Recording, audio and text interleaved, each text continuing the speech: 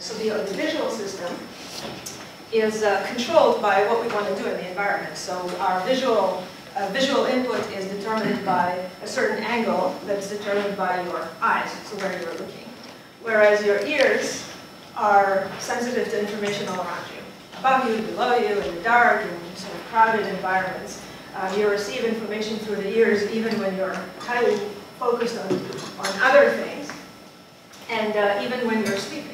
So we can't close our ears, despite the fact that we do close our eyes, and we can kind of remove our sense of touch.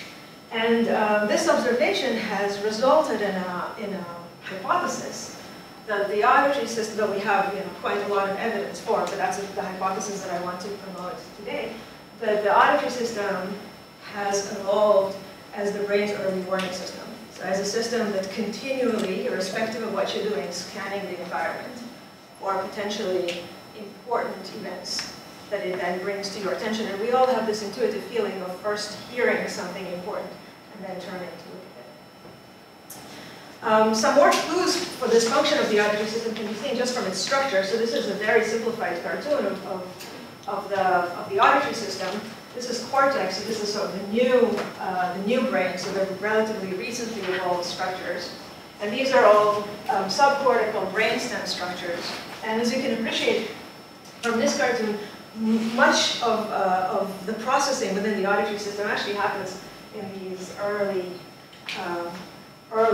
processing stages. And this is unlike the visual pathway, for example, where there's one synapse, so one stop from the eye to and this is a slightly more detailed description of the same thing. So this is cortex up here, and this is all of these processing stages that happen subcortically. And this is also a simplified chart. But the point of this is to show that a lot of this processing happens early. It's possible that a reason for this is the temporal processing demands for sound. So in order to be able to track and understand sounds, we have to be able to process things very, very rapidly. Another reason is that the system has to interact with instinctive, automatic processing in the brain, with a lot of it being implemented in the brainstem. This is an example for one such use of the auditory system. This is a movie that was shot in the Mojave Desert in America. Unfortunately, there's no sound in this movie, but you can imagine, so this is the desert at night. It's not quiet. It's very loud. There's weather sounds and there's various insect sounds. And there's the two heroes of this movie are over here. So there's the rattlesnake and the kangaroo rat. The movie is, so it's pitch dark. The movie is shot with infrared cameras. And our two heroes are about to meet. And their meeting is going to play out like this. And I've stopped it to mention a few more things. One is that the rattlesnake is deaf, or at least doesn't have very good hearing. He uses vibration and has very, very good vision. And so the rattlesnake is able to detect its prey based on these cues and home into its prey very rapidly. The rat, on the other hand, has an amazing auditory system. Despite the fact that it's far foraging for food in the desert now, despite the fact that there's all of these sounds here, he's able to use his auditory system to detect the sound of the snake preparing to launch its attack and execute this amazing escape that's probably labeled it as the luckiest rat on the earth. And the point is that as humans, it was hard to find an equally dramatic example for what the auditory system is useful for. But in fact, I mean, we use it for similar purposes all the time, even in the current environments in which we live. So the cyclist is hopefully focusing on the road. The only information that he has in order to understand that a bus is coming, that he has to react in a certain way, is through his ears. This is why it's really unfortunate that many cyclists wear headphones when they cycle. And this subcortical processing, this really fast automatic processing of the auditory system enables them to do this because a lot of these cues result in very rapid reactions of the body. So one commonly referred to instinct as a sort of fight or flight response. So it's a response of the body to an unexpected, surprising, or behaviorally relevant stimulus that is associated with increased heart rate, with a change in muscle tone, with a change in respiration, and so on. All of these are meant to sort of prepare the body for action. And this is what the rat was doing. So if you notice in the movie, the rat kind of froze and then jumped away. And it's known that the auditory system activates this flight or fright response really rapidly, more rapidly than any of the other senses. But I will zoom out of this automatic brainstem system and back into the brain of the cyclist, who is, like I said, focusing on the road, and whose auditory system, to enable him to survive in this example, is hypothesized to be sort of continually tracking the state of the scene. So that if something important happens, if there's a change, a salient change in the environment, like a bus appearing or somebody yelling to him, he can react. And it's these sorts of questions about the auditory system's automatic scanning of the environment that we're particularly interested in my lab. And the kind of questions that we ask is what information does the brain track? So does the auditory brain track? What brain systems are involved?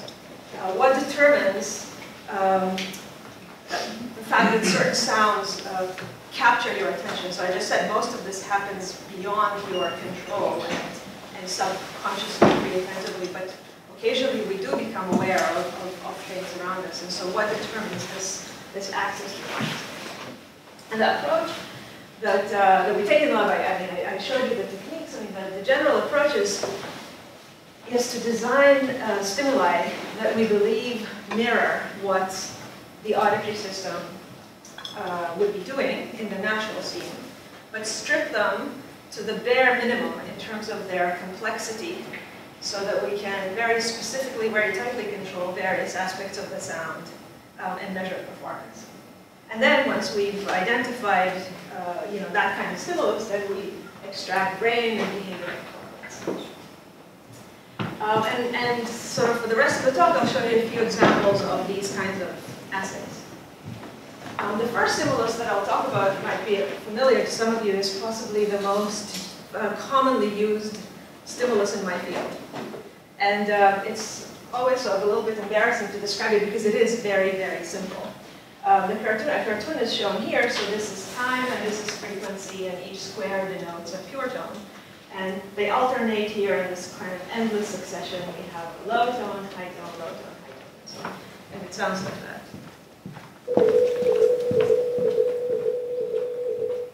So the reason this stimulus is interesting is because we can make very, very few changes in the stimulus that will result in quite a dramatic change in how you perceive it. So this one, you probably heard it as a sequence of A and B tones, just an alternating sequence, right? And that's because the stimuli, the frequencies of the two tones are close enough together to make it kind of likely statistically that they might be emanating from the same source, and so you hear it just as a sequence of A, B tones. But if I separate them in frequency, so I make the B tone higher in frequency, then the perceptor becomes and I don't change the rate, so nothing else has changed. The perceptor becomes dramatically different. Now you hear them as two separate streams. So it sounds like that. So you get it. Should I make it louder, or is loudness okay? The interesting phenomenon that I want to focus on is what happens when, and the reason you hear them as two separate streams is possibly because the brain is involved to sort of understand that the statistics of the environment are such that it's unlikely that natural sources, a single natural source, can emit sounds that are so different in frequency so quickly, and hence it's more likely to interpret. It's more likely that the stimulus reflects two separate streams and not one bound stream. this explanation that I offered is one of the auditory system sort of reasoning or sort of making some sort of decision about how to interpret this stimulus. And this is an important one because, of course, all of our sensory information all the time is incomplete and noisy. And sometimes you have some contradiction between the senses. And it is an active task of the brain to try to understand from this input what is actually happening in the environment. And so here, this is a simple example of that happening. So in one case, the brain decided that this might be one stream and it interpreted it as such. And in another case, it might have decided that these are two streams and you perceive them as such.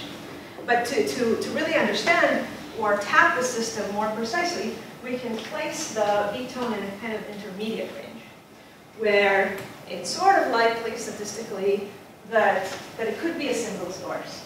It's also possible that there are two separate sources. And what happens when you listen to this stimulus now is that your perception flips between the two interpretations in an entirely automatic and uncontrollable way, in the sense that even if you try very hard to perceive it in one way, so they're integrated or segregated, it's unlikely that you'll succeed. So I'll play this example now. It's going to run for longer than the other ones.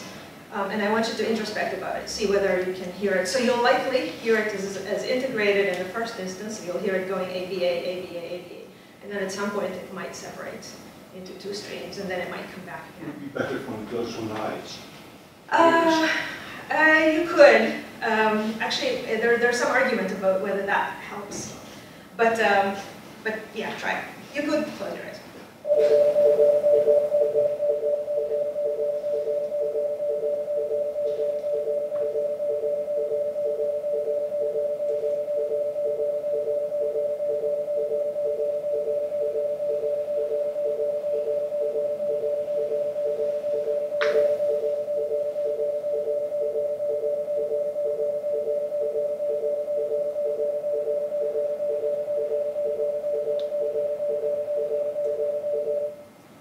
Subjects have to endure hours of this. But did you hear it switch? It's not the best environment for this because it's a bit coy, but yeah. And so why does it switch? It switches. The hypothesis for why it switches is that the brain is trying to figure out what is the best interpretation for what you just presented, and it can't make up its mind because the stimulus is consistent with two mutually exclusive interpretations of what's happening out there. And so the brain flips between them. And this flipping is very important because it enables you to actually perceive. So because the brain is not sure what is really out there, it allows you to possibly capture both of these and maybe determine based on other cues which of the interpretations is the correct one. And then perhaps if you have another cue, then that's the one. But then this interpretation will stabilize. And what you have experienced now is your auditory system actively doing this, actively trying to figure out what is happening in the environment. This stimulus is rare. I mean, it's a lab-based stimulus. I don't know whether there are a lot of real-life examples of this form of bistability, although it's used a lot in music. But it's our way in the lab to tap this functioning of the auditory system. Another example that is sort of related to this actively trying to understand what is happening in the environment based on possibly incomplete information is the fact that the brain continually seeks out patterns in auditory, in all sensory modalities, but I mean, we're focusing on hearing, so in hearing.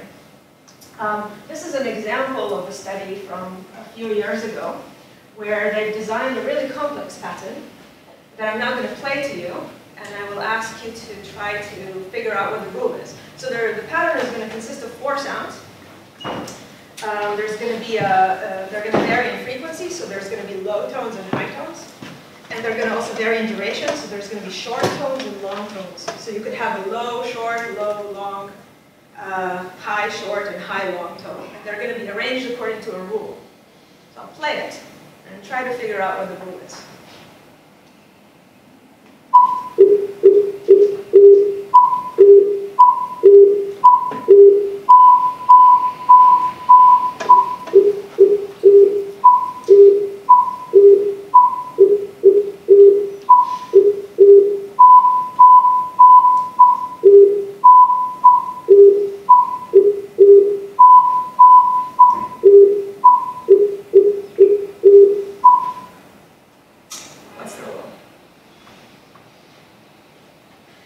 Also lucky for you, yeah?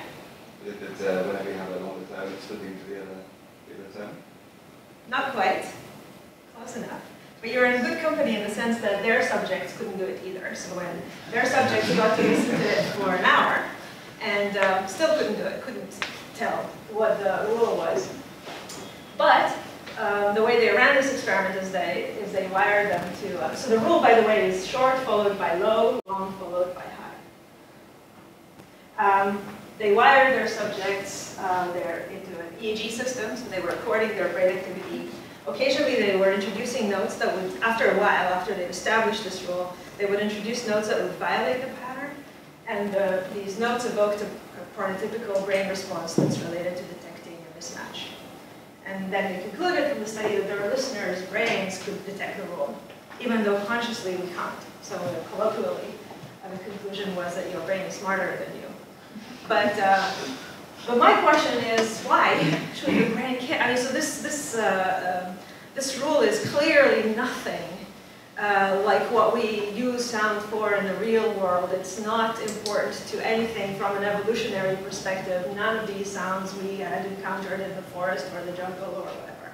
So why would your brain use, presumably we use quite a lot of energy, because to detect this pattern you have to remember, the brain has to remember things and check for consistency and scan and so on. Why would your brain spend energy on learning this? Yeah? But say you pick new information out of the background chatter. Exactly. The answer is because that's what it does. And this is a sort of an extreme example of this, but the brain continually is seeking predictability within sensory input because this is what it's wired to do, quite fundamentally. If you think about it from a philosophical perspective, if we're a black box, we have our senses to tell us what's happening outside. The only way to know that you know something is if you can predict what's going to come next. And this is also the only way to learn, because you can predict, and then you can compare your prediction with what actually happened, and if the prediction matches, then you know that you know. If the prediction doesn't match, you change something within your model and you try again. And this model, kind of broadly called predictive coding, is currently a popular model with which to understand perception broadly, and auditory perception in particular. And it makes sense. If you think about it, a lot of information, a lot of sources that we are interested in the environment are predictable in nature. So most sounds generated by living beings are predictable just because our bodies are predictable. We're limited by various physical rules that limit how we can move and how we speak, and so a lot of how we speak in different levels. So the pitch of my voice is predictable, the context is predictable, so I'm not speaking randomly. You can predict with relatively high precision the next word that I'm going to say.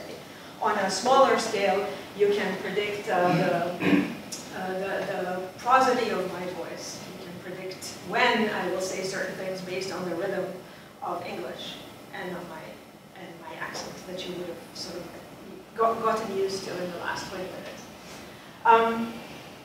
And so this understanding, I mean, this is what I mean when I say that hearing and listening is an active process. It's something that is constantly trying to interpret what it assumes is noisy and incomplete information. And like I said, it makes sense because many sounds that we want to understand are predictable. And so partly the task of discovering patterns is associated with perception, is associated with recognizing what is out there. So a simple example is, if I play this kind of sound, you might not really know what it is. But if I play a series of these, you immediately know what it is. And you can also tell a lot more about, beyond what it is, about what's happening. Where somebody is walking, how quickly, the various properties of the surface, some properties of their body. And so we use this sensitivity to patterns that we probably discover through this iterative loop of prediction to help us listen. So we can efficiently process expected events. So back to this footstep example, because when you listen to it, you start predicting when the next one's going to happen. You can, I can, for example, move out of the way when I feel that it's going to come close to me. Or I can rapidly detect a change. So if I listen to the footsteps I start predicting when the next one's going to come when it doesn't. So for example, if the next one comes earlier or later than when I predicted, then I know immediately that something changed and that I should react, in certain situations. So it's these sorts of events that, it's this sort of processing that patterns are useful for.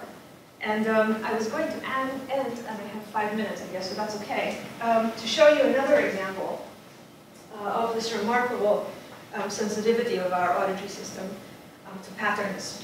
And this is based on listening to random tone dip sequences that are illustrated here. So this is a spectrogram again, this is time, and this is frequency.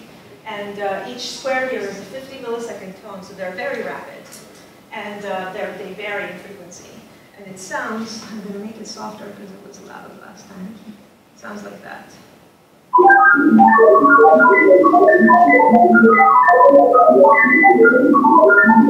It's just a mix of a random sequence of tones.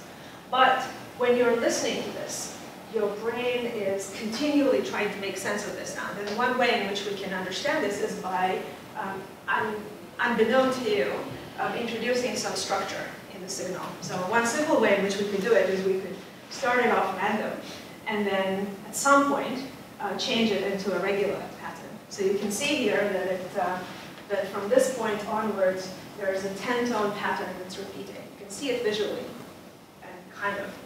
And this is what it sounds like.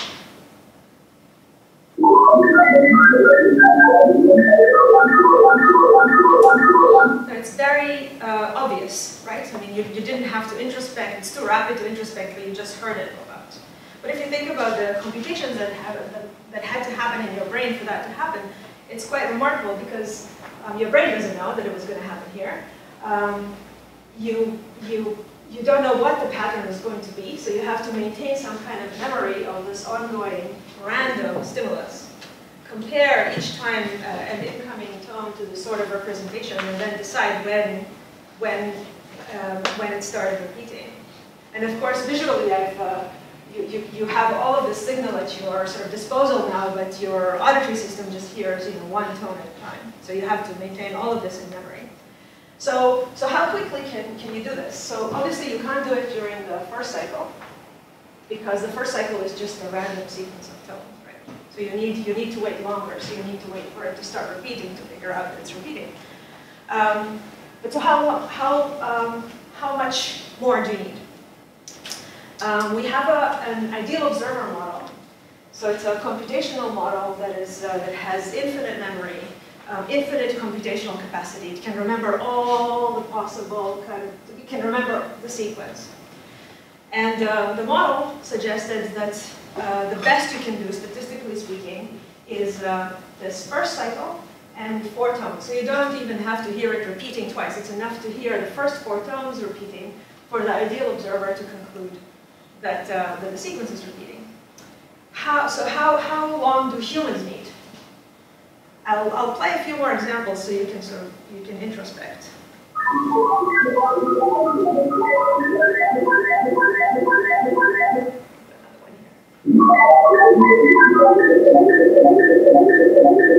So it's a new pattern each time.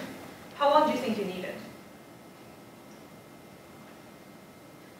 Silence. So what you probably needed, Really simple. what our listeners in the lab needed, is exactly the same information as an ideal observer. So they were, for this really computationally complex pattern, they behaved like computers. And this is remarkable, again, because these sounds are nothing like what we encounter in the real world. But the fact that we are so efficient with them suggests that this taps these systems that automatically, continuously try to make sense of sound. That's what we do all the time. And it's sort of a very optimistic view of the auditory system in a sense, well, of the sensory system in the sense that even though it's presented with the randomness, it still continually seeks regularity. This is just to say that we can do the same. So this experiment involved you and participants in the lab actively making a decision about the pattern. We can do the same thing by distracting them. So in this experiment, we measure their brain activity, but they're performing some kind of visual task. They're told that the sounds are irrelevant, and they're just there to make the visual task harder. It's a hard visual task that involves memory. We can record their brain responses to these patterns, and we see the same thing. So we see, I mean, I'm not going to go into detail of what these things represent because we don't have much time, but we basically see their brain responding. So this is the response to this emergence of the pattern as quickly as an ideal observer, as quickly as when they were actively listening. And just to conclude, to say that it's probably the case that this instinctive basic mechanism is probably underlying a lot of higher level functions like our enjoyment of music, for example. So music or enjoyment of music involves this balance between detecting patterns and violations of patterns and transgression of patterns. And we know that for music to be enjoyable, it's a very, very specific balance that has to be maintained between confirming your predictions and surprising you. And it's likely that at least some of this processing is dependent on these mechanisms, on these very, very simple mechanisms that we're studying in the context of auditory scene analysis.